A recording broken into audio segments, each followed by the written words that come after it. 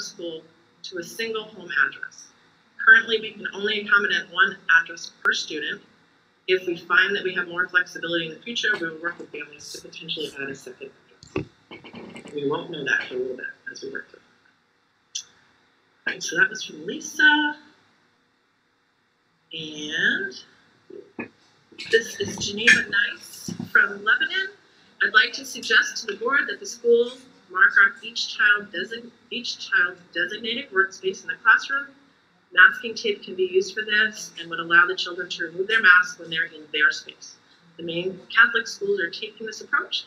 I'd also encourage the board to read the Maine State Catholic Schools Reopening Plan, which is available online. Thank you again for all your work in these challenging times.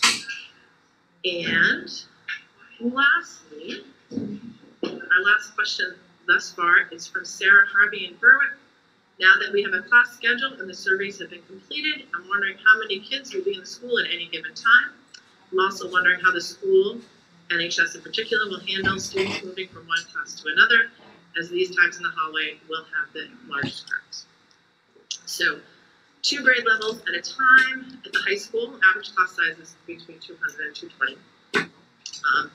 The high school admin has developed a protocol for moving from one class to another and has reduced transitions as much as possible. I don't have the detailed plan, but that's it. That's our public input for this week. Thank you. Sure. All right. Okay. So just to recap, last time when we met, we said that we would take some information that we've gathered through our surveys and provide an update for you tonight. We also were waiting to see how the Governor Mills administration was going to designate York County, which came back Friday as green, which would indicate that we could potentially open in hybrid based on that designation.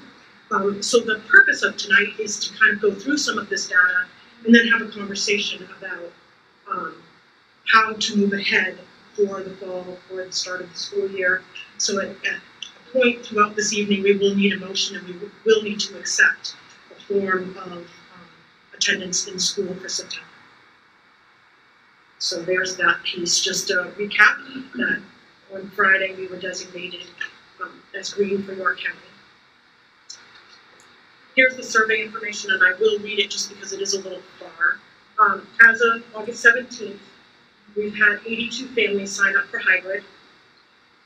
In the July 31st survey, 91.7% of staff responded that they would be able to return to work following health and safety guidelines outlined by the CDC, the Maine DOE, and DHHS. 8.3% of staff reported that they would need additional accommodations, and since that time, we've been meeting with staff to talk about those particular accommodations.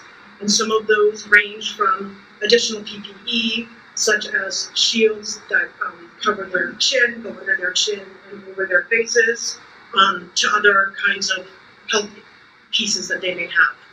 So we're working with the staff member and their physician to work through the best kind of accommodations to meet that. So the third piece is that a fall planning survey was distributed to staff in late May. The purpose was to collect feedback to assist with our planning process for the 2020-21 school year.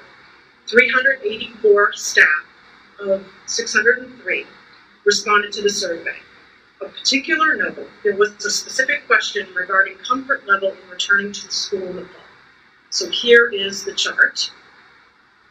So the question was about returning to school in the fall. And we had a scale from 1 to 5. 1 was very uncomfortable, 5 was very comfortable. So you can see we had 8.9% of those that took the survey at a 1, 15.1% at a 2, 30.5% at a 3, 19.5% at a 4, and 26% at 5, which was very comfortable. This was in May. This is like a preliminary survey to look before we're like, okay, this is good, and then now we need the last survey we sent. I was like, we gotta figure this out. And we use this to help guide us in our development of our 3 phases. This is our transportation update. So in a typical year, we transport 72% of our student body to school. With the current guidelines, we will be able to transport 52% of our students. Utilizing shuttle runs, if necessary, we could transport up to 1,652 students. And currently, we only have 1,100 students registered for transportation. So that's 37% of the total amount of students that have signed up for hybrid. And we will put out another call out tomorrow just to make sure that we haven't missed anybody in those registrations. Sure. How many parents have not done the registering? We have pretty close to 3,000 actually who haven't registered. So we're at probably there's probably 100 to 150 parents that we're chasing out. And pretty good actually. It's very good. And schools have been calling since last week. They've been making contact with everybody they haven't heard from.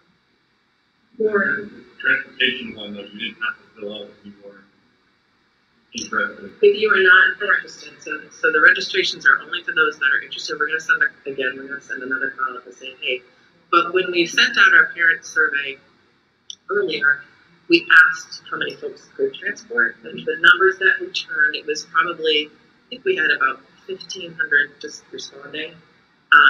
50% of those said that they could transport their kids, which actually translates kind of exactly to what this looks like. So. the schools have come up with a plan of orientation to get specific grade levels in transitional years, primarily at different times. So this is the proposal for September 8th. Kindergarten would come in by appointment. So that would be in each building. They would come in to meet with the teacher. So the parent, the student, and the teacher would meet together. And then grade 5 in Lebanon. So they would be at the middle school, our current middle school. And then grade 6 up here. September 9th, it would be district kindergarten in all of their buildings, and then 7th grade. September 10th would be 1st grade and 3rd grade, and then Berwick 5th grade at the middle school, and 8th grade. And September 11th would be 2nd grade and 4th grade, grade 5 from North Berwick, and the 9th grade. And September 14th would be the start of the schedule. So that's the current proposal as far as orienting some of those students at those transitional grades. So kids 10 through 12, would they be having some sort of remote orientation with teachers, meeting, getting? Currently, we're looking at them actually beginning on the 14th. However, SRTC is going to start earlier than that, so those 11th to 12th graders will be heading in sooner. And we're open to like a conversation regarding, connections earlier. Yeah, I mean, the majority of their learning is going to be remote anyway. There's no reason they couldn't at least begin some sort of orientation. Part of this was just a reflection on the phase-in that folks about at the board level think the phase-in would be helpful. So we asked our team to come up with this sort of orientation piece, so phase us into a full-on on the 14th. What about the lower grades that are remote? Is there going on the 14th too? Right, so everybody, if you can see, You mean the ones that just signed up for 100% remote? Yes. They can potentially start earlier. Oh, okay. Yes. yes. And I think that's the information that we wanted to share. And then ask any questions that you have of us regarding the plan. But ultimately, it's the board's purview as to how you would like to be in our school year. I've got one quick question. With the surveys the registration that went out for parents, the date on there for some of them, in terms of feeling like, oh, we don't want 4 months of our kid having to stay home. We thought we could do it for a short period and then send them back to school, something along those lines. I guess clarification a little bit for that, but also if they signed up for hybrid, feeling like they had to because of that, is there a way out for them. I know they've already done the registration, I just, where there was confusion, kind of hoping that Shmuel might be able to relay what they wanted to do. So in the survey, we did have it by the semester because of the high school, so that's why it was written that way. But we certainly understand that parents may want to come in and out of, if they start hybrid, they may want to go to remote and vice versa. So we do have the ability to have students re-enter or to leave. Re-entering might take a little more time just because we have to make sure that things were set up for them ahead of time. But we certainly have that availability. So we can clarify that again. That's what I thought I did from the meeting, but then when I was getting questions about it, and the way that the other people that interpret it, saying, maybe I was confused, I just want to make sure what I'm getting across. There's always, I mean, our role is to educate them. So if folks want them to be in school and we can provide that, we're going to do the best we can to do that. The issue will be probably the transportation.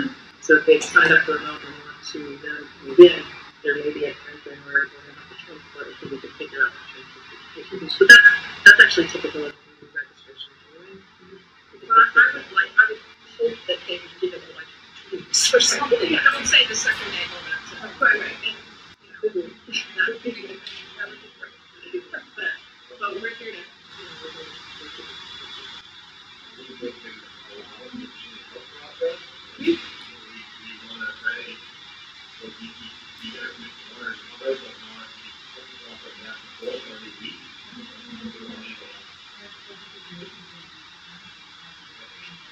yeah, it's similar to us making decisions on the fly, as circumstances might change from the public. We may be making a decision really quickly that we are going remote versus, but to your point, Charles, I think we need we'll have to communicate with individuals who do flex back and forth because that will cause quite a bit of difficulty. My guess is honestly that will be few and far between, and we can probably deal with those on an individual basis. One particular note, this is just interesting as well. Last year we had 154 students from the school. Right now we have 81 students signed up.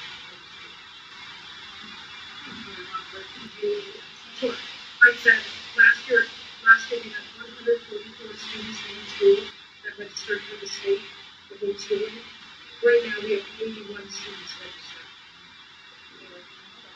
But there is that, and then we also, just to be fair, a lot of the folks that are typical in school may not have actually done what they do. But I think the numbers are really, that's a little bit lower than this time last year. I have a couple of curriculum questions for the high school. Are we changing the curriculum at all based on the hybrid structure? That's a really big question to be. So can you be a little? So then my follow-up question is how quickly, especially since we're going to the sort of semester, how quickly are we going to stay on top of whether this model isn't allowing the kids to be current with where they're supposed to be? So if we get halfway through and they're not, then you're pretty much out of time at that point. So I'm just curious to know, especially with the AP classes. I mean, with AP classes, with some of the higher level classes, but honestly, one of my concerns is not just the lack of time in school, but I echo one of the people that wrote in that just the amount of face time. So I know that when you have some of these classes that are the AP world history and the calculus, these are not self-driven classes. Right. So I'm just wondering, are we going to have? I know we had progress reports, but by the time we have a progress report, the term's going to be half over. So how are we going to say, this is not working, we need to these kids need more time, or this is working fine? I'm just wondering, if we're not changing the curriculum, how are we going to know in real time whether these kids are going to get all the information they need? Do we want to ask? Yeah, because I believe that we have our high school admin team on, and we also have Shannon on as our curriculum specialist. So Joe is on. Yes, we're going to do our very best to get to as much curriculum as possible, but we also realize that we're not going to be able to go as quickly as we have in the past. But we're going to do the very best we can to get through it all, especially for the AP classes. We're assigning additional time to those students so they can move along as quickly as possible. And the other thing, Denise, I think, is that we're going to be doing similar to our weekly protocol checks in terms of our kids, following what they need to do. We'll also be looking at, check-ins pretty regularly with all of our administrators actually on how things are going for our students. It's 6 through this is a huge change for 6 through 12. So we really need to have that conversation. Oh, we need to talk louder. Okay. Yeah, so do we have a good answer for you? Not exactly, but it's part of the process of going through this and making sure. I believe strongly that we learned a tremendous amount in the spring when we did this very quickly. We shifted to remote, and we learned a lot from our successes and from our less successful time. So I know that our teachers and our administrators are looking at how to improve the practice as best we can. Another high school question, do we have the option of giving the seniors a late shot at SATs in school? I don't know that. It was still unmuted. Joe is still. Do you know anything about the SAT option, Joe? Yes, we're still looking at that, but it looks like we're going to be able to give our students an opportunity to take the AP exams down. The seniors? Yeah. What about? I think. SAT. Yeah, we're looking at the SAT. Yes. We're also we're going to be able to do the SAT as well. Okay. Yeah, cool. For the Senior senior. Mark, the director of guidance. Thank you. We have October 14th scheduled to give the SAPs and PSATs to all juniors, the PSATs, and to all seniors who wish to take it. They will have to pay for it because the state is no longer covering it. But October 14th is the date that we currently have slated to allow all seniors to take the SAT if they want, and they pay for it, and juniors to take the PSAT. That's fantastic. Good news. Thank you. Good points. I wanted to say it's great news that York County is in green, but in the 4 days since I sent everybody a copy of this thing I put together, we had 100 more cases of COVID in the state in just those 4 days, and 12 of those were in York County, and we had 1 death. The in general is looking fairly safe in terms of numbers, but as Governor Mills herself said in her recent statement when she extended the state of emergency, we cannot let our guard down. This deadly virus is still with us, and while I am proud of the progress Maine has made, we are not immune from the surges we have seen in other states. We must all stay vigilant and stay safe. We all know there was Memorial Day surge here, and there's going to be another one in September. There have been a number of super spreader events, like the Motorcycle Rally out west. Right now going on in New Hampshire, there's this religious group that's having a massive meeting, and they're going to have communities to celebrate, and they said that they won't do any precautions in terms of masks and so on. That's going to have to look at whether or not they do something out in our neighborhood. In part because the Labor Day weekend is upon us as well, and we know that we're going to have out-of-state visitors right on the heels of those spreader events. And that is itself a super spreader event to happen here. We're likely going to have families in the district who also have parties. That's going to have an impact on us. And as of August 8th, the state has returned to the danger zone in terms of crossing infections. At this point, we're on a rate where every person, on average, who has the virus is infecting one other person. That's on average. So some people may not infect anybody, but others might infect And while we have a plan in this district that is awesome, I really feel strongly that the state of Maine doesn't have the capacity for testing that we need to make the plan work safely for our students. On June 8th, the governor announced expanded testing capabilities. We have testing sites within 30 minutes of most of the population, but that's not reality yet. I spent a good bit of time today pretending I needed to get a test.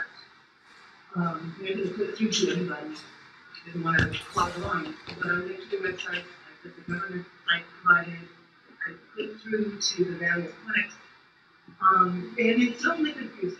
I did this in part because I've heard some personal experiences from people in the community about how difficult they had to get their kids tested. It is confusing. There's two kinds of tests. The NAAT, which tells you in 15 minutes whether or not you're sick. You don't need a doctor's referral, yay. You don't need insurance. You don't even need to be showing symptoms, which is awesome, because children very often are asymptomatic, right? But you do have to have a $25 fee. Yes, I am. So that's going to be a problem for some of our families. The other test takes 24 to 48 hours. You do need to get a doctor's referral. That's a problem for some of our families. And it's not so easy to get that referral because there aren't enough of these tests around and they're being rationed. You also need insurance. If you don't need insurance, you have to fill out the state's coded insurance coverage application. So it's a lot of steps for some of our families. Okay, cool. Let's send our students to get the NAAT test. Well, as of this morning, there's no availability at the one location in Range here, North Hospital, until September 20th. It's the middle of August, and we have to wait until September 20th. I can't even imagine what the wait times are going to be when school starts. So we have essentially no way to get any student who presents a fever or other symptoms to get tested. So what do we tell our families? I mean, birth schools are posting this, there's no liability for injury or death of individuals entering into premises that result from contracting COVID. You're assuming the risk by entering the premises. I mean, that's horrible. So what are we going to do if someone comes in with a fever? It doesn't matter how good our hybrid plan is if we don't have the means to test and get buy-in from all of our families. And we do have that problem with buy-in. Our staff and families know it, which is why we have been getting these letters from staff saying, please, let's start remote. They're the ones who are going to be on the front line. One of the letters cited the Maine Department of Education's numbers that 72% of educators and 77% of support staff would be concerned. I went and read that report. It gets worse. They're even more worried for the students. 82% of teachers and 80% of support staff are highly worried for their students. And the majority of parents, 59%, are worried. Only 3.5 in 10 think their kids will wear masks and do the distancing protocols. That's right. I'm going to interrupt, because I think that all of this is incredibly important information, but I feel like we need to say, okay, then I'll cut to the chase. The point is, hybrid is unique. We don't know that it's going to work. In fact, there are epidemiologists who are saying, oh my God, what you're doing is you're taking the idea of the cohort and shredding it because the students aren't just with the cohort during the week in a hybrid setting. They go home, they go to a daycare, they go to other whatever. So you are creating a situation where you don't actually have to. It might work. We don't know. And I don't have this district to begin with. I propose that we start in remote mode, both to buy us time distance from the super spreader event of Liberty Weekend, and to see what's going on and how it works in other districts that are following the model so that we can adapt and learn the lessons from what endanger our students and our staff in the process. That's really the key to my government.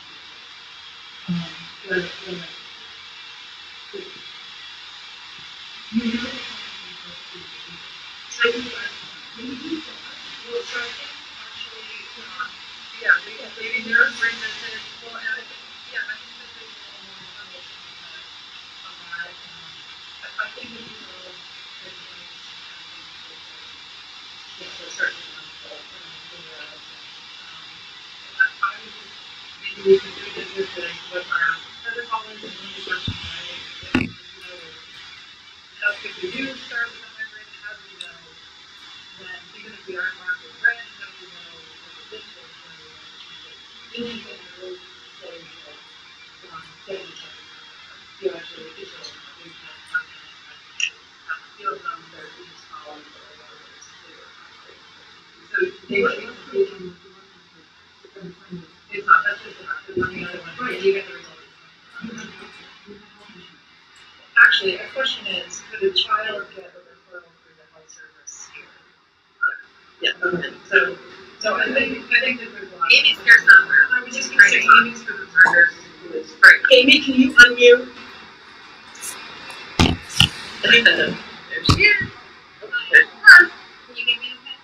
Yeah. Okay. So, what do you want me to start with? What question? Let me just revisit what the plan is, if a teacher or a student, you know, kind of where we are with, if they're showing symptoms, and then one of the things I wanted to know is what, like, if we're looking at a daily basis, how are we gonna decide as a school, if we have to switch to fully remote? And Sue, you had mentioned there were a couple of key pieces of data that we were watching that I think are really. Sure. So we're going to look at daily attendance for both staff and students, and we're going to be looking at daily compliance regarding the expectations that we have around social distancing and masking and all that stuff. And if it spikes in any direction, you know, we're going to be talking about making a change. Yeah.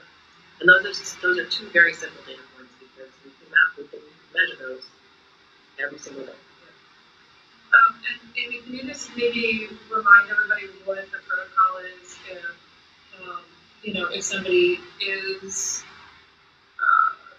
ill or, you know, and then also can you just confirm if the health services here can give a referral to get a test, can act as if somebody doesn't have a primary care, I guess.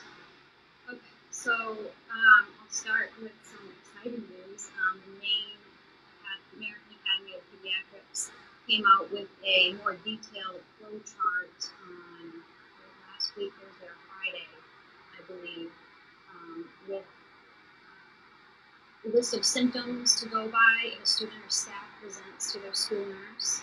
I think this information will be going out shortly. Went out to staff today. So we have it listed as if we see a student or staff with one of the lower risk symptoms, and they are qualifying their list of lower risk symptoms as headache, malaise, which is like body aches, a runny nose or congestion, nausea, vomiting, diarrhea, or any of those symptoms present beyond typical allergies. So if they've got two or more of those lower risk symptoms, or if they have one of the higher risk symptoms, which they list as new uncontrolled cough, shortness of breath or difficulty breathing, not exercising with asthma, new loss of taste or smell, a fever of 100.4 or higher, chills, shakes, or sore throat. So if they have one of those symptoms or two of the other ones, and have not been exposed to anyone with COVID-19, then we will send them home and suggest that they be seen by their physician. And then whether there's different pathways, if a swab was done and it was negative, if they were seen by their physician and no swab was done and they've got like an alternative diagnosis, strep throat or such, and then if there was a positive test, we would follow the 10 days out. Don't return to 24 hours with no symptoms and no fever. These people would also need to be cleared by the BCTV as they would be followed by them. These are pretty much the symptoms and resolved. And then there is a case if the parent or staff member refused to be seen, then they would still need to stay out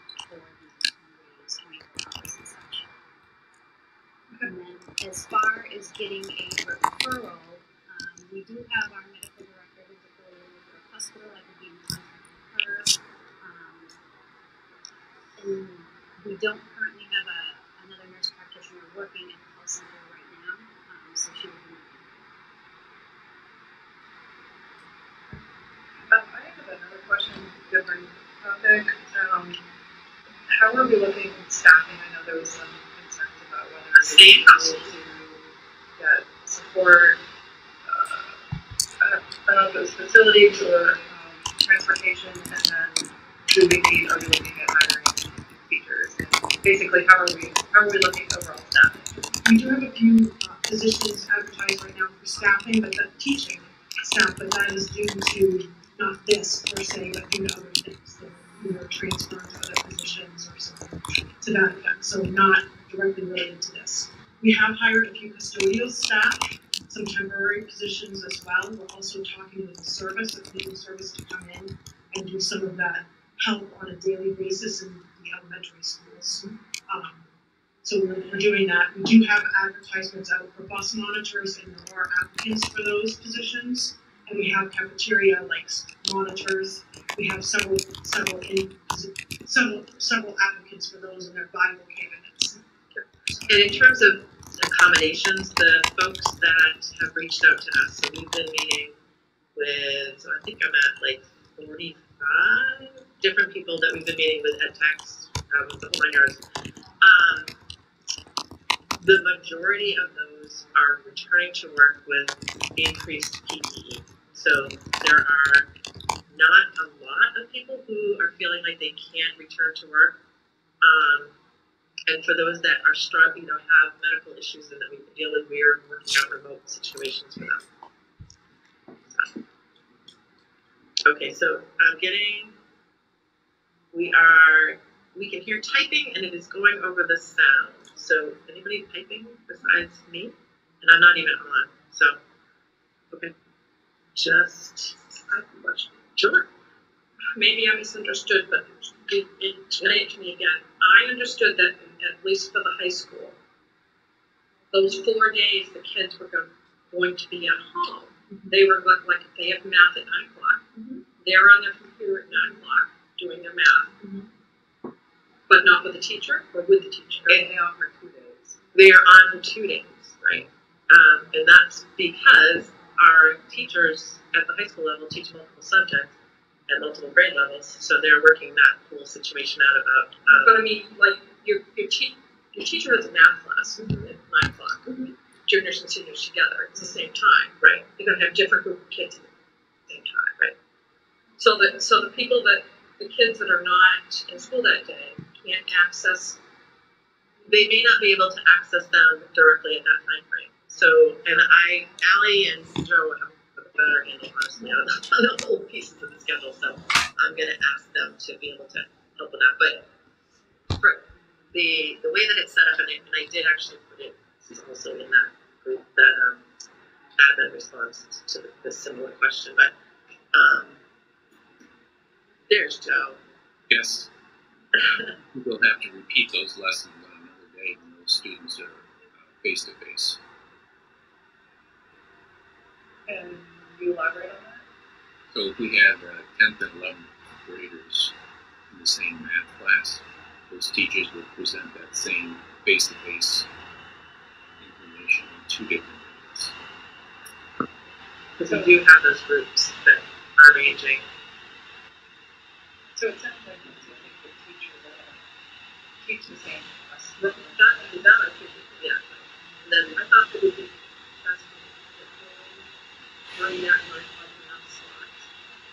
But then we have this individual teacher that there's multiple layers to it for sure. Yeah. Well, I just have to say that I feel most strongly that we need to give the parents a choice. I think the parents know their kids better than anybody else. I think if a parent thinks their kid needs to be in school to learn, I think that we need to give them that choice. And if we find people are wearing masks or people are safer one, or do we have to deal with that on an individual basis? I don't know if our problem just saying to everyone, we're going remote. And have the teachers been preparing for remote all summer, or are they preparing to do the hybrid model? They've been doing both, honestly, because we knew that this would be a very, because it sounded like we were heading hybrid, and all these teachers were like, oh, what does that mean? And then like, okay, to the hybrid thing, then oh no. I feel confident that either model, our teachers are ready to implement. I think that's fair.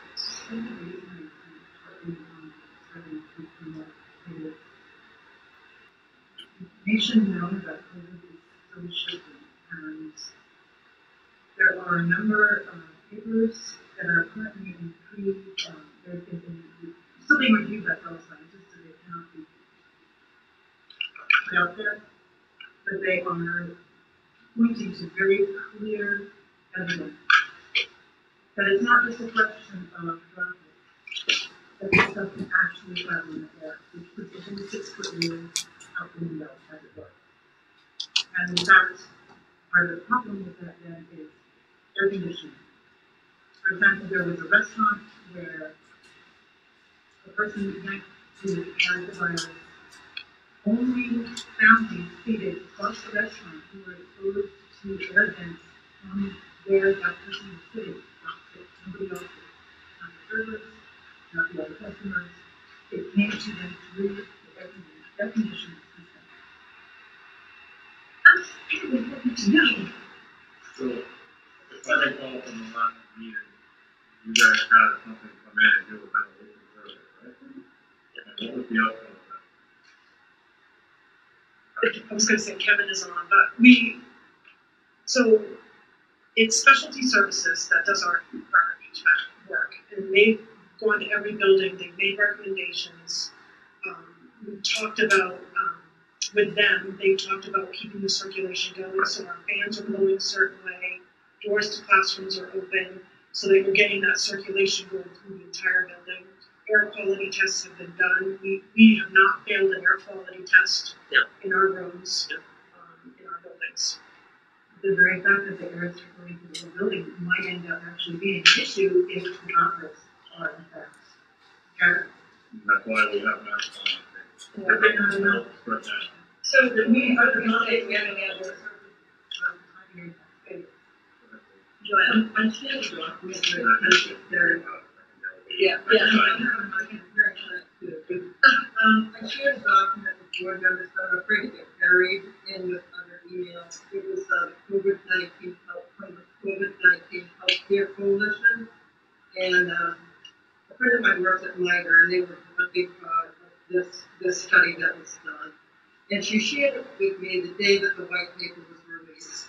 And then what it does, it gives us guidance as to, we look at our situation in our communities, and we figure out what's best for us. We don't care, but we do care. It doesn't really matter to us what's happening in Boston or New York or any place else. We need to care about what's happening in our district, in our 3 towns.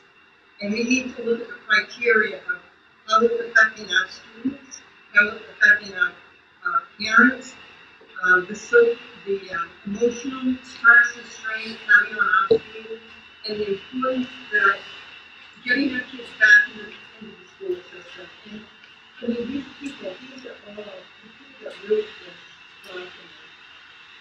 They're the ones that have been in the midst of this from the very beginning. So this, to me, I would take this information over just about anybody else that's out there. And they do what they go through a situation. And I'm looking for our administrators, the facilities people, they know what the pieces of our buildings are. They know what we need to do to keep our schools safe. Nobody wants to put anybody in harm's way. And I think we can do this. I think a hybrid plan that everyone has come up with is a good plan. And we're going to change things if we need to. It's not set in stone. This is how we're going to go for the next 5 months. We're going to look at the data as Audrey has presented to us for the previous meeting. We're going to reevaluate see what's going on, and then we're gonna change course if we need to, or we're gonna keep going in. And the important thing is getting these kids back in school, getting the kids that need the special services, whether it is even just coming in to get a meal, getting the kids back in school. I think we need to move forward with the plan that the administration has brought to us. I think it's an excellent plan, and I think it's worth us getting behind and supporting. Joanne, I just had your email and just brought it to the beginning of everyone's inbox again. I just sorted it out again. One thing, Joanne, I'm not too recent is that give the holiday time to process with all, yeah, sure, our communities, but people are going to be coming through our communities because of the holiday. So, what kind of plans I think there right now? Our three communities had maybe, I'm going to rough guess it, I can't pull it up right now, 40 people more with COVID active throughout the whole process.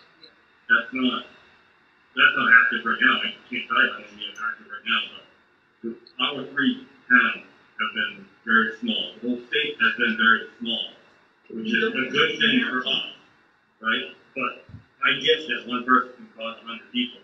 But we have plans in place to try to adjust that and try and minimize that. But we have to focus on everything, not just this one little thing. And there's so much that goes involved in the whole process that we have, and I know we have, not just us, but the admin team, everybody, has accounted for the whole process. And all that we can do is do what we have done. We have given them options. We have given people the option to go remote if they want. We have clarified tonight that they can go remote or they can go hybrid and switch to remote, or vice versa. So we've given them the options that they need to get this process going on our end. The statistics that we're seeing from our people are pretty clear, from our constituents are pretty clear that 82% of them want to go back to school, want to go back to high school. And a majority of them are telling us we want to go back. Our teachers, a majority of them are calling them back. Of course, every single one of us. I'm a parent of kids in school. I've got concerns with sending my kids to school. But they've also been active this summer. And we've had zero issues, right? And I get tomorrow, we've got an issue, things change.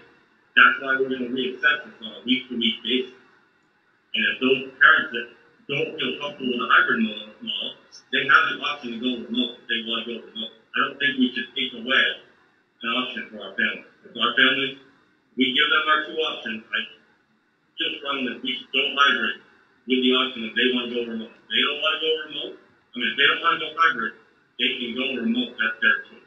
You come in and teach the kids then? Yeah. The teachers have the same option. Teachers have two questions to answer. And I was part of those questions. I read those questions.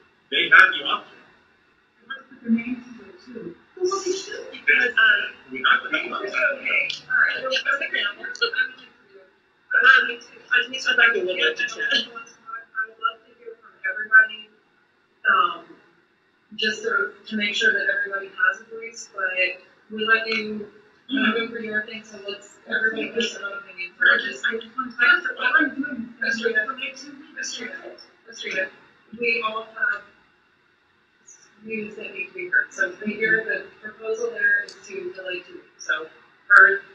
And Rebecca, if you want to go, then I want to make sure that we hear from Stephanie and Bill. So. Yeah, I just want to say that I know you did a survey of the teachers, but it wasn't anonymous, right? So everybody it was basically, as far as I understand, if you don't have a reason, like you're not on the CDC list of conditions where you really can't go in, like you have lupus or something, you have to go back because parents want to go back. And initially I was in favor of the hybrid plan because I was viewing it more as a logistical problem, but I think that the more I've thought about it and the more I've seen happening in other districts, and I know Maine is different, but I think that we have a case up in Piscataquis County, and that's pretty rural. we don't have any boundaries. People can come into the state at any time. They can come up from Florida or Texas or whatever. We're not immune by any stretch of the imagination. And we're still having like 1,000 people a day in this country dying from this thing. And I feel like at my job, we had to go back on June 29th if we didn't have a condition. It was either, you go back or you lose your job. Basically, I don't want to put another worker in that position, and I feel like we're putting the teachers in that position. And I think they feel obligated to, because they're dedicated to educating kids, which is admirable. But I don't think that you should put them in the position of having to put their health on the line for that when their job can be done remotely. And so, I mean, I'm at this point leaning in favor of remote, even more than 2 weeks. I'm much more worried we're gonna have a second wave, and just the news and everything has made me feel very much more pessimistic about it, the way it's being handled. I know people say you can get tests, but I don't think the tests are that easy to get, and you have to be motivated to go get one. And some working families in our district just don't have the wherewithal to do that. They're just trying to get by. So that's just my 2 cents about it, and that's how I feel. And I'm inclined to vote with the street about at least at the very beginning to start remotely. Maybe if things change, we can change that. But I want to err on the side of caution. So you talk a little bit about, I think that maybe more happened with the sort of conversation with teachers than is immediately apparent. So you had said that, it's not just if you yourself has a condition, like there's a process. So maybe you could talk a little bit about that. I mean, I think I've done more than people realize. Right, so what we did was we did have 2 questions on the survey. There's no question about that. We did ask for names because if somebody's asking for an accommodation, we need to know who that is so we know who we need to, work through with. We had people sign off that they needed accommodations, not just for themselves, but because they're living with somebody at the home that has an immunocompromised situation, or they're caring for somebody, a parent in their 90s. So we certainly have seen the gamut of staff talking with us about different pieces, whether it be their own or somebody in their family. We also, if they weren't necessarily responding to that questionnaire survey right away, they also had an opportunity to talk to the building administration or the union representative. So then, so that's kind of where we're at. So we feel everybody that had that level of concern for somebody in their family or for themselves was able to reach out to either at the building level, the union level, or through that survey. So, We've heard it a couple of times and I've seen in some of the emails, and we just said it again. We've had the opportunity to, express their concerns to the union. Have we gotten a response from the union? And, one way or the other? Jamie's here, and she's the president of the union. They've actually been with us right along through this whole thing, working through the process. Yep.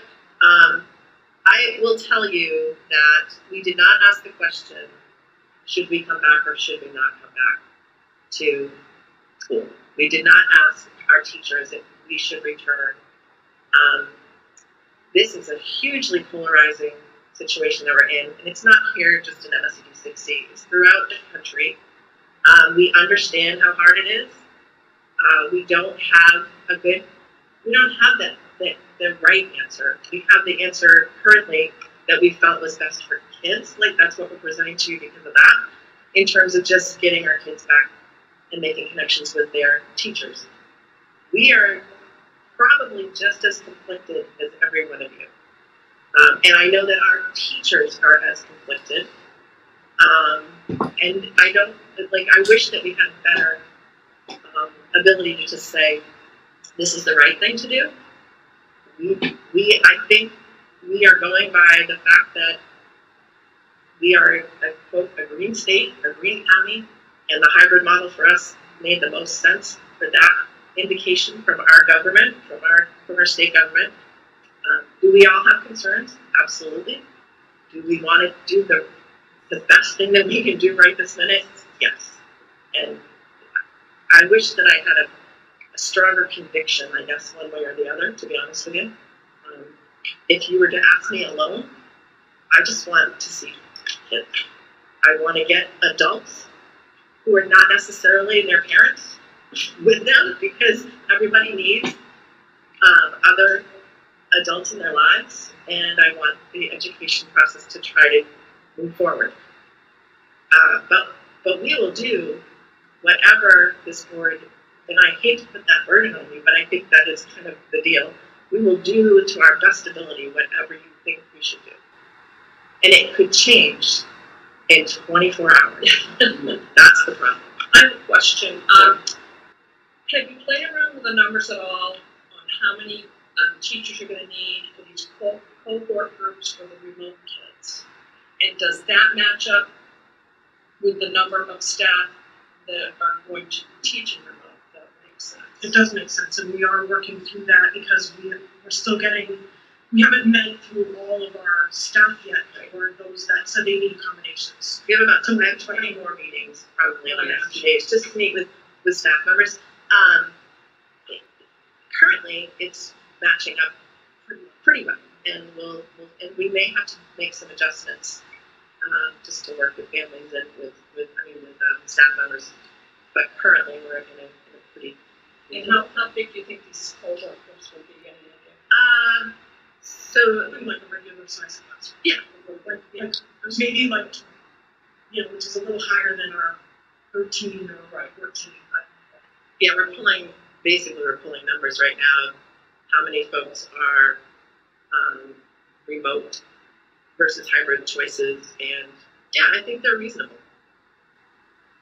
So would there be a possibility, well, this would mess up the regular school schedule, if we needed more cohort coordinators, whatever you call it, more of the people could maybe be on a list saying, we actually have a list of teachers that if the option were to be remote, yes, we have that option. We definitely have several teachers who said, if I could be remote, I would like to do that. I don't have a particular medical condition myself, but there's, the other part of this, guys, is childcare issues. We have a lot of childcare issues for our staff who are living in other districts, and that remote or hybrid plan doesn't match up with our hybrid plan. So this isn't just about the medical piece, it's also about just childcare and families in general. I mean, it's just like it's impacting every resident who has children in school, it's impacting all of our staff who have children of school age. It's super complicated. I assume that even though that survey or questionnaire went out, the staff still has the option to make some changes from this point forward if things change. Yes. They're not committed to whatever they answered on that survey. If something changes and they need to look at other options, they can reach out to you guys and make other options. Right. We will do our very best to accommodate the needs of our staff. I mean, I don't know that there's anybody out there who would say that we haven't been trying really hard to meet people's needs. However, there are a group of folks in every building, I'm sure, who are philosophically really struggling with coming back. I get that. Can we hear it from Jamie? I'd love to hear what Jamie has to say. Oh, Jamie. Hi, everybody. Hi, Jamie. Well, it was a great year to take over as president. And superintendent. Yeah. So Audra and I are going to go eat lots of steak in a few weeks. We have been in contact as an association with the MEA as much as we possibly can, pretty much a couple times a week, if not more, regarding their guidance on what's happening. Unfortunately, as you all know, there's really no precedent for what's going on right now. In regards to staff and how staff are feeling, Sue is absolutely correct in the fact that our staff right now is incredibly polarized. based on the feedback that I'm getting right now, there seems to be the largest concern at the high school level. And I do know that there were a couple letters that were presented to school board members, and although the association didn't write those letters, we can't ignore that there are underlying concerns which they present, and that it may in fact represent an even greater population or number of staff members at Noble High School. So we're looking at that, and we're talking with Sue, and I'm reaching out every week and trying to encourage members to please contact us if you need accommodations. We can meet with Sue, we can meet with Audra and Eva, and we can work through those processes. And Travis, I really appreciate the question that you just asked about, can staff change their mind? Because that, I think, is a fair question. So I appreciate that, and I was happy to hear Sue's answer. And I really do believe very strongly that the district is willing to work with us as much as they possibly can to support teachers in this. It's not easy, and again, Sue said it perfectly. It's incredibly polarizing. I will say, you know, as we're looking at a little bit more of our highest, our most vulnerable population at the high school. We're watching this situation really closely to make sure that class sizes are staying small, and we are, you know, talking with Sue and Audra about that, and you know, checking out space limits 6 feet apart, following CDC guidelines very specifically. And tomorrow, as a matter of fact, we have a meeting with them to go over you know, working condition accommodations to the contract. So, I mean, we're definitely on it. I don't know if I've answered your question or if you have any other questions for me. We're trying to reach out to staff as much as we possibly can. And I'm on the phone pretty much all day, every day. And I also am in contact with other presidents from York County. Did I answer that question, Travis? Yeah. Thank you, Jamie. Yeah. Linda or Stephanie, did either of you guys have any other thoughts that you wanted to put out there? I've gone back and forth a couple of times, and I think I just want to really appreciate the reality is, if all we put forth is just a hybrid model and that is it, I would be saying no. But because we're giving parents that option, and you are to say, you know, no, I'm not going to, as a parent, I'm going to go remote. And the ability to be able to implement it very well. Yeah, I start out remote for the first couple of weeks, things either one way or the other, and I can teach them one point of the school. It may take a couple of weeks, and I can make the adjustment for my child. Or either way, I put my child in, I don't know, I just cancel the night, whatever. I'm in a public school and can put them into remote. I think because we're offering both of those options, and you know, our administration is having to literally chew out everything that possibly can happen. I think that the parents should give them some options as well. Machine and the other. And I get hybrid for the remote, so we get the restriction on the schools. We should probably go and make it. For my part, I was worried about our decision more taking with the, like I said, the survey, making some parents will have to think of a hybrid mode because they're going to do it for 4 months remote, and having to make that decision on that they told them that they get to go and hearing multiple things that made me uncomfortable, but after hearing that those parents can switch to remote for school starts if they want, knowing what they don't know, the date and everything. I'm still conflicted in a few spaces because I say she's only 2 weeks, everything is so chewed up as it is. I don't see what 2 weeks going to do, but I'm also, that one thing does make me feel more comfortable that they can switch. So if the parents have signed up for, hybrid, and that's what they want to do, I think it's their personal choice for them and their kids and what's best for their house. So I guess even though I do have a mixture of feelings, I would leave it that way. I have a few more clarifying questions on the plan to prevent what we're really looking for. I gotta say, I like we kind of added a 1 week buffer in there for us with this plan that a lot of people forget about. But we're saying school's going to start September 8th, but in reality, for everybody, it's going to start September 14th. The 8th was already a week later. Correct. But so my question in regards to that orientation plan that was presented tonight, I don't know if you can just put that back up again so people You can do it, Arthur. And why the plan and kind of see it as I asked the question. If they missed it earlier. You're really taxing me, Travis. You have to share your screen again. Yeah. Look, here comes Chris. He's here to help. Here he comes.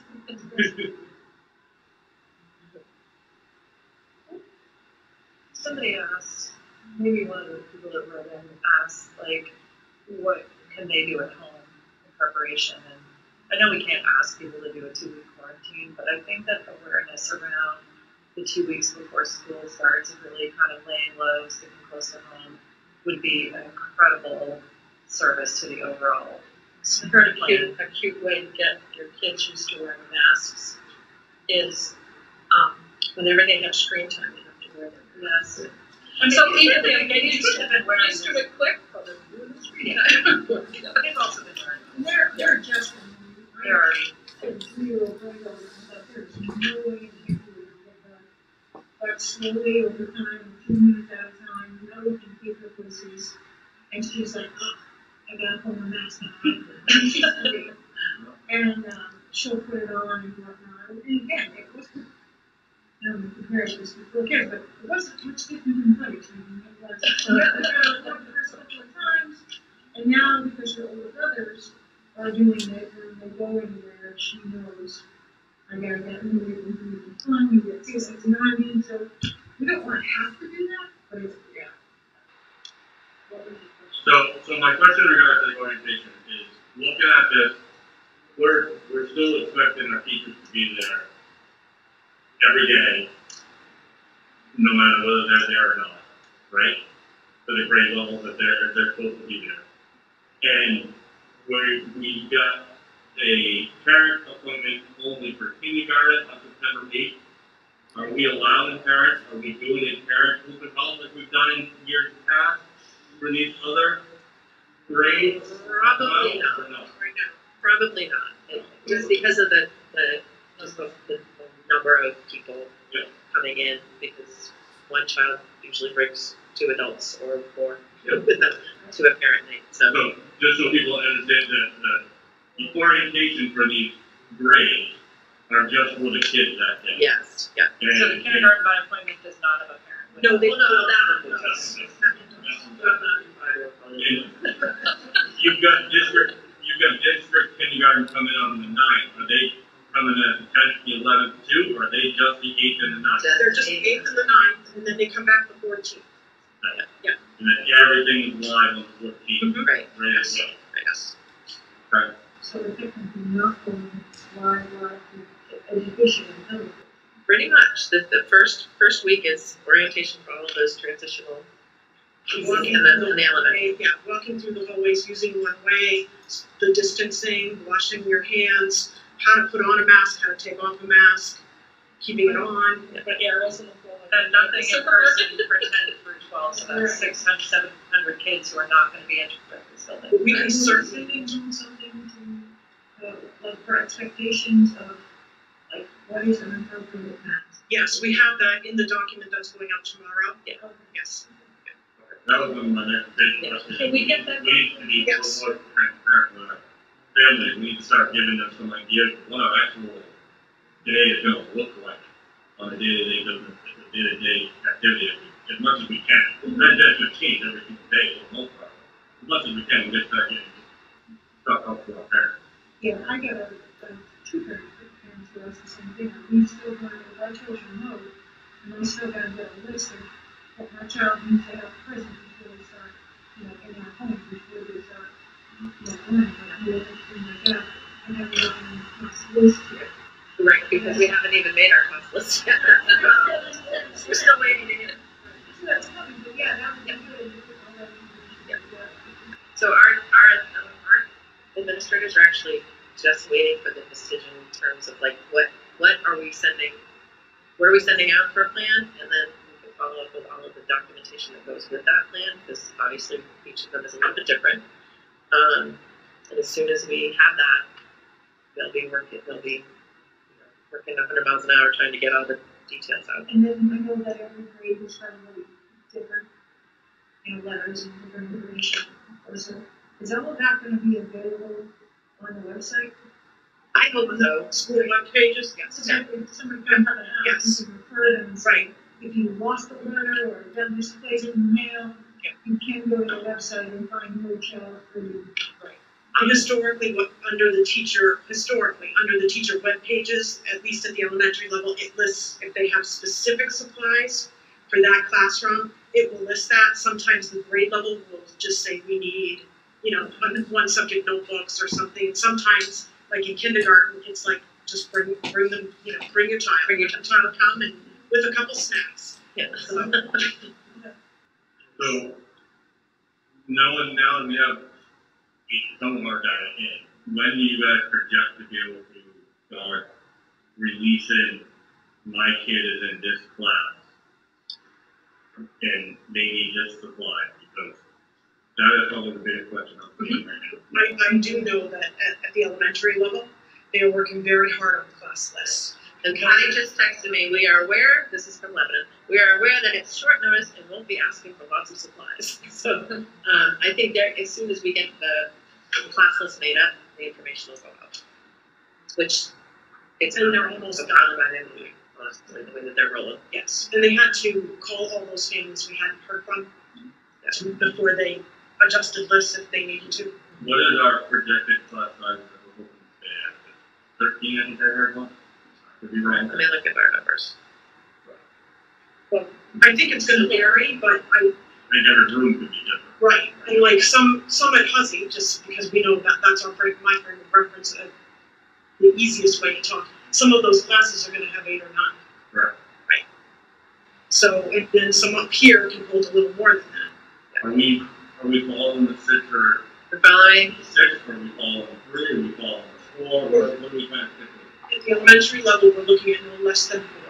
and at the upper levels it's 6. Because they're big pupils.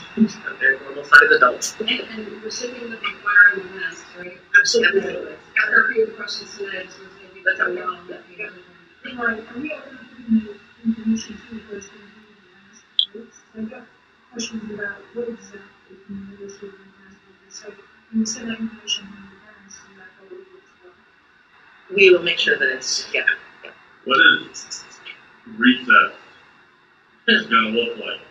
Or in our plan? Till it's sweet. And then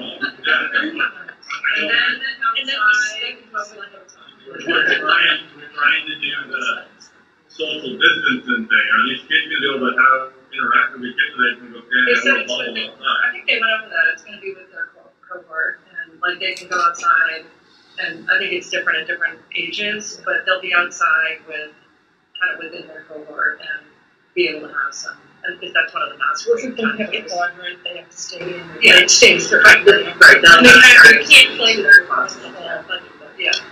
And they'll have equipment for their class. They will be sharing it with the grade level. So classes and they'll interact with their own class. Yeah. And be able to have interactions and not be standing there. Yes. Well, we hope. I mean, and then here's the thing. It's just going to look very different, right, than what they're typically expecting. So I think, again, this is a work in progress. We're going to be figuring this out as it goes along. We're going to probably start in that very conscious social distancing piece, and then we're going to move from there. Phys ed classes currently, they are recommending that if you're out in a PE class and you are unmasked so that you can actually be active, it's like 14 feet apart. So No sharing of equipment. And no sharing of equipment. So there's a lot of problem with that.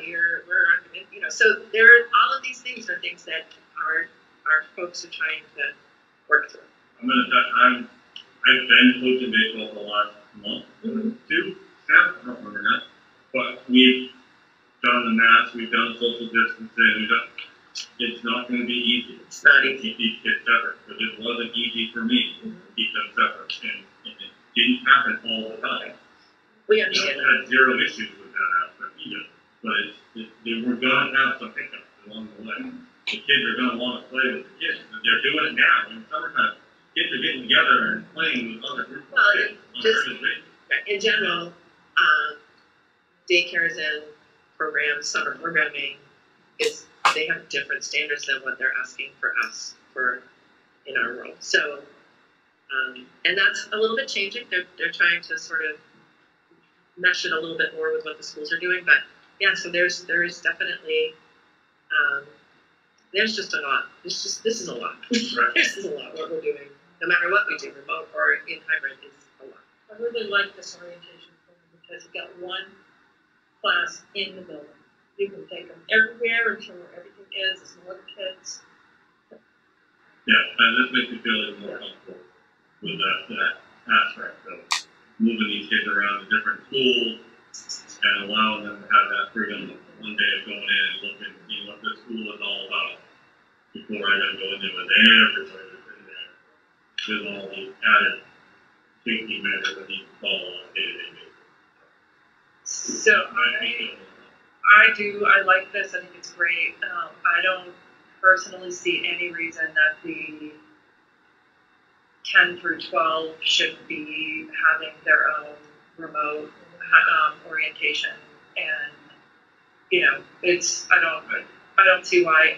I don't have any idea why they wouldn't do that. So, and then my 2 cents on all the rest of it is one thing that we haven't talked about is the fact that we don't currently have the technology set up to start kindergartners off remote. So if we went to a remote, they don't.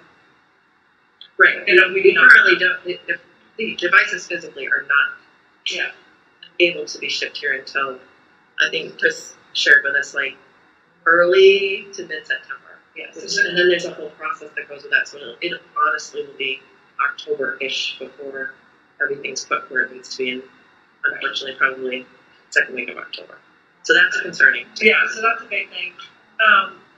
My thoughts on the rest of it are we have given families full, choice to do what is right for them.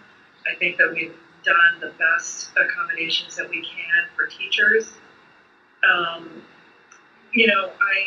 I've seen the incredible impact that remote learning had on kids, that I sort of think of as a silent majority, which is there are a tremendous number of kids, K through 12, that, struggled with social emotional, they struggled with, this is not different learning styles, these are kids that struggle, they're smart kids, they're everything in between, and I've seen how incredibly challenging that was for so many kids, and those kids are not ones that are going to speak up and complain about it. They are not ones that are going online and talking about it. They just sort of took it, and I just think I feel for those kids, and my preference is that, and I feel like I've struggled over both sides of this for however long we've been talking about it, but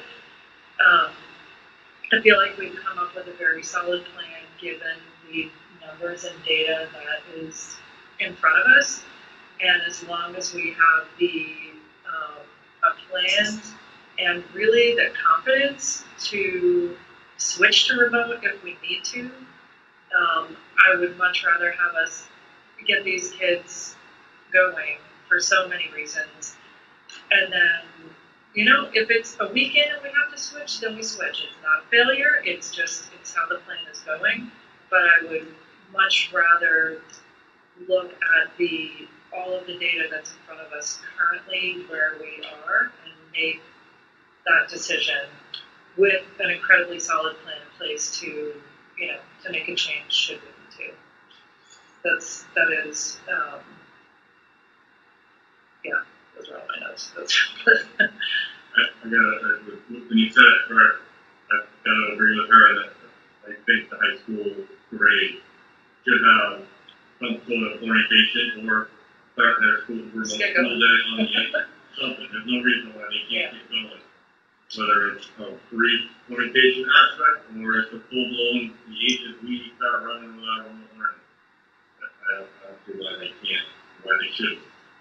They definitely get going as well. I would just like to say that if we open a remote room in the very beginning, we can use that. And look around and see how that works in hybrid mode for other districts.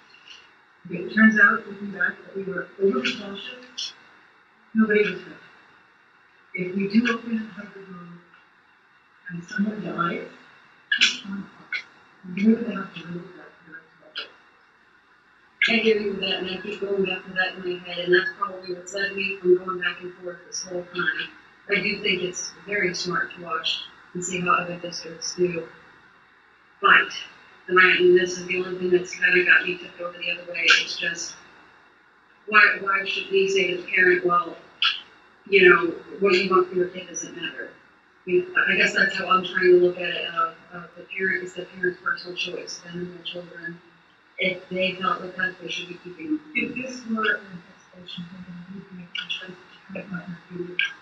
It's our responsibility to look up the safety of the child. The responsibility is for all the children.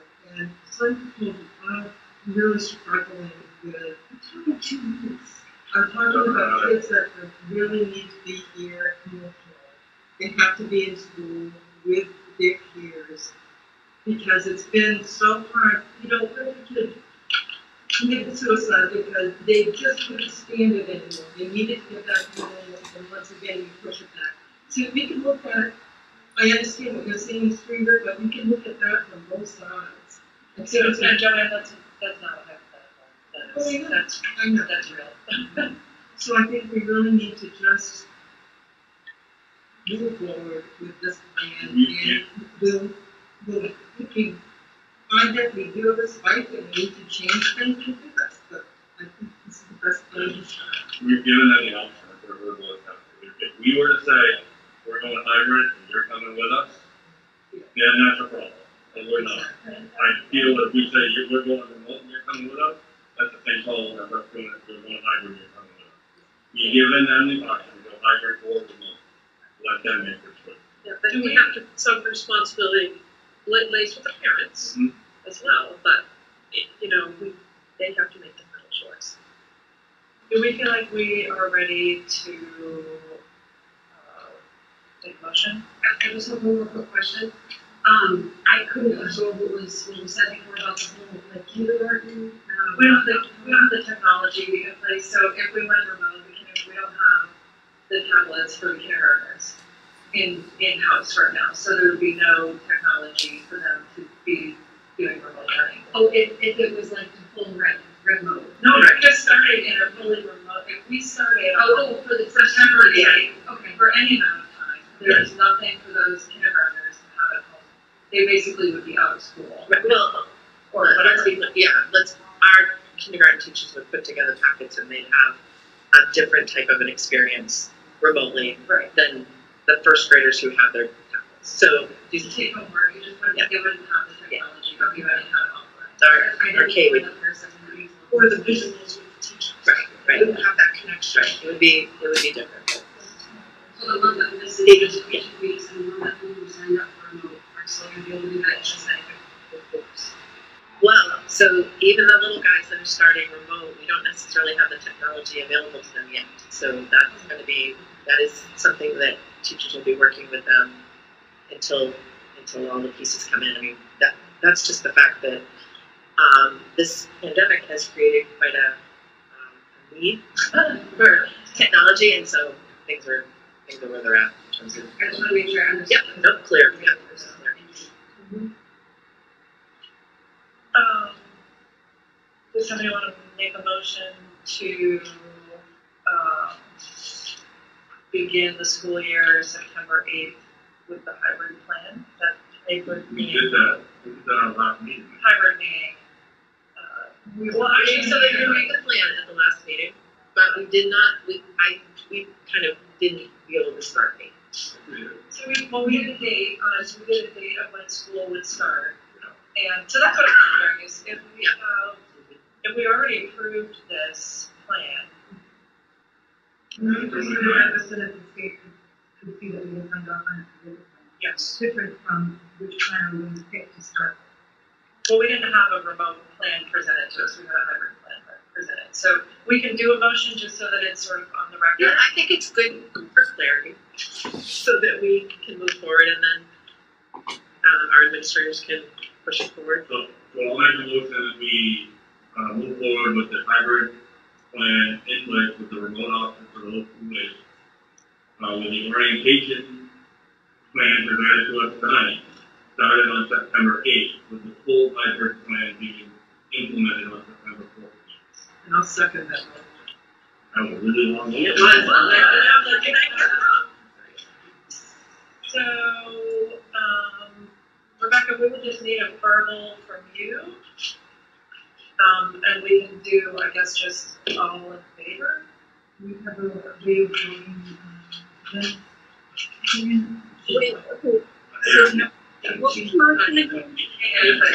the discussion part, but she's not here for the vote part. Yeah. So Rebecca, the motion is to begin September 8th in a hybrid model with a remote option for those families that have chosen to do that. Yep. And the orientation piece. The orientation with the full-blown hybrid started on the 14th. Right. So I guess we would do all in favor of you seconded it? Yes, sir. Okay. So those in favor? And then you And then those, so we have that and then opposed. And Ryan, what is your opposed? Who's opposed? Okay. Okay. All right.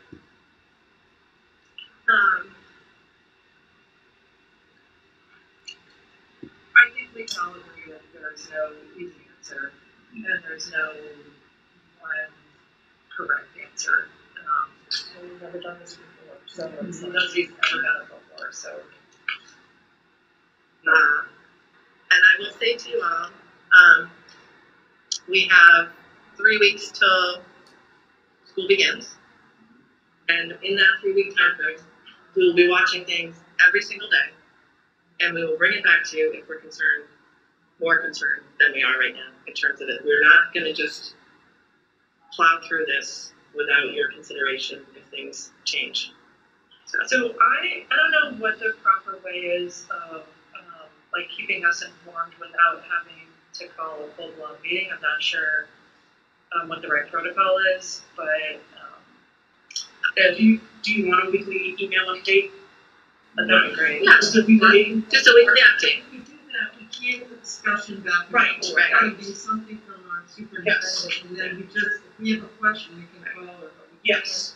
And if we find that there's a need for a broader discussion, then we can call a meeting, and it sounds like if it's just one agenda item, we have a little bit of a shorter turnaround. So. And if we, as soon as we hear anything that's concerning to us, we would call a meeting for you guys anyway. So, because you are the final say.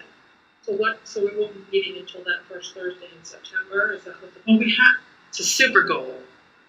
Like that's a goal. We are wanting to discuss that with you. we've got business. If we take care of this business now, Yeah, we have some the rest of it, then we don't need to meet on Thursday. Okay. Moving on then. Moving on. So SRF bond. I'm giving you this because this motion. So the SRF bond, you signed off on this right after the budget hearing. You had to give a verbal okay for us because it passed.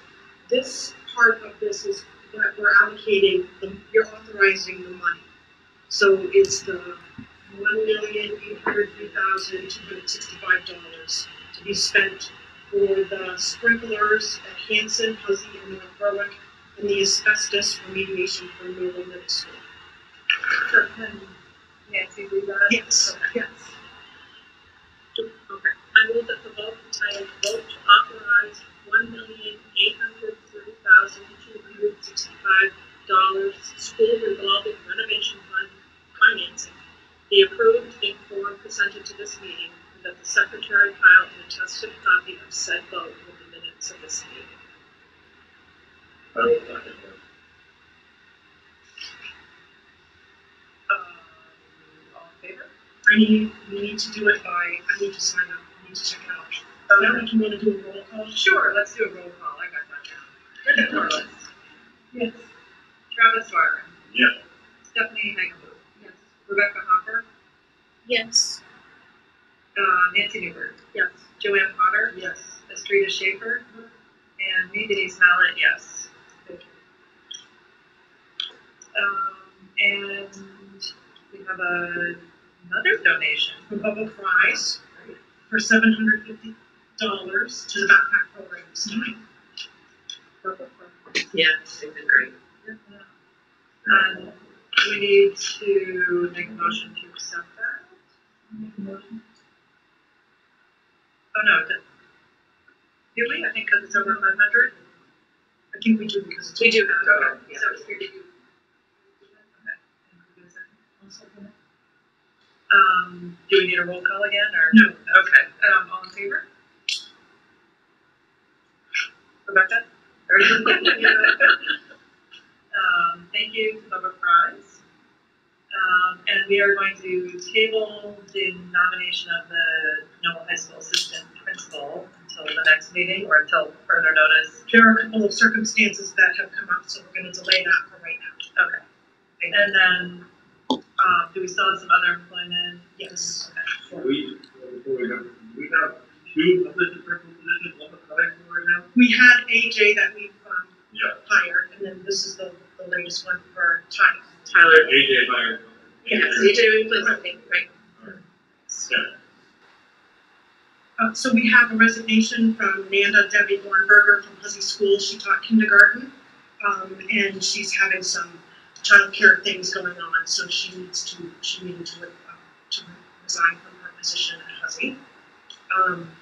And we have two new hires that we have. We have Amanda Ledoux, who is going to be teaching 7th grade math, and then Jessica Cavallari, who's going to be taking on the guidance position here at the high school. She's coming from New Jersey, and had just finished a couple of long-term guidance positions there. And Amanda has been working in our district at the middle school as an ed tech, so she's just changing her role. So both of them are very excited to be joining us. We have to make a motion to accept the resignation. Yes, thank you. So even though we give you that authority over the summer, But that's for hiring, or for that's just for hiring, you have to, you know. Okay. Basically, it's important that you know that we have people coming. Okay. I'll make a motion to accept that resignation. Right? Yeah, she's great, yeah. Even. Yes. Yeah, she's got a young family and it's hard to figure out. One second. All in favor? Rebecca says yes. Yeah. Are there any others? I don't think so. I think we're all set. We're good. So next meeting, September, whatever that first Thursday is. We don't have one this Thursday, do we need to have one next week, or let's do it the third, what did you say that was? Well, the 8th is on Tuesday, right? So the 10th, unless we Or need the 3rd. I'd love to have one before we actually get going. Because usually it's 1st and 3rd. Right. So Okay. the 3rd of September. So should we do the 3rd? Yeah. Okay. And if anything, again, we're on in between, which, if Mike Roberts were here as a betting man, he would say probably something with mouse. Okay, September 3rd, 7 o'clock. All right. In here? Yeah. Okay. And I know that this question was asked for the younger kids, but do you know when the high schoolers are going to get their schedules? Didn't it come? There's nothing going on tonight. Is that what it's Yeah, Yes. and they will give So, You can log into your Infinity Campus. so the issue was, the text message that came out, like, I didn't get it when my wife got it, but it didn't have the link attached. Okay. So somebody on Facebook shared the link, and it tells you to go to the Infinity Campus to look at your test. Okay, I think the last is actually my guess. I think there was an actual message from Level High School tonight that went out to say, check that link. Yeah, there was no link there. Right. Yes, Please send your presentation to us. this one? Yeah. Okay, Yes, right. sure. And that'll go into the minutes as well. And you want the correspondence that we're sending out tomorrow about all the health stuff too, as well? Okay, yeah, okay. And we'll send you, I know some of you that have children have that, but we'll try to send you everything that we're sending I out. don't like it. Okay.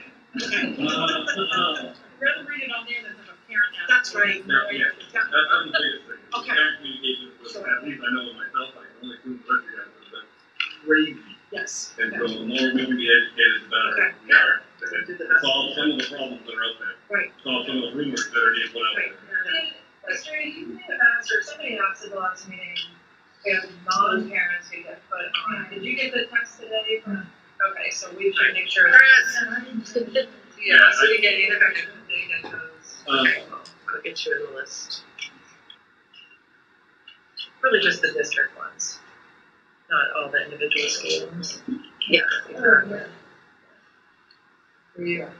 I have something completely gone now, maybe you and I can get the page on time, maybe you got it.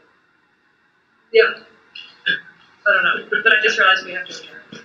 Oh, I make a motion to accept. Sorry. Sorry. Jenna just texted that she just shared that presentation. Okay. Good wish, listening in, to great. Second. Okay. All in favor? So I apologize, who seconded that? Definitely, second. Okay, thank you. Okay.